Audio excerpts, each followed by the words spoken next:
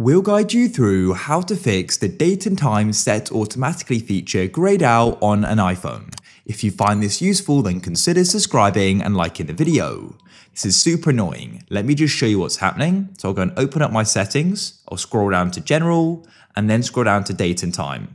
And as you can see, I can't go and switch off set automatically to set it manually. So what we need to do is go and swipe back to your main settings, scroll back up and click on screen time. In screen time, you need to go and scroll down until you see the extra option change screen time passcode, and then click on turn off screen time passcode.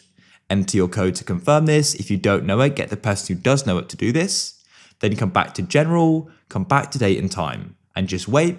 And set automatically should shortly be available. What you can then do is switch it off and you can go and enter in the date and time that you want. It's that simple.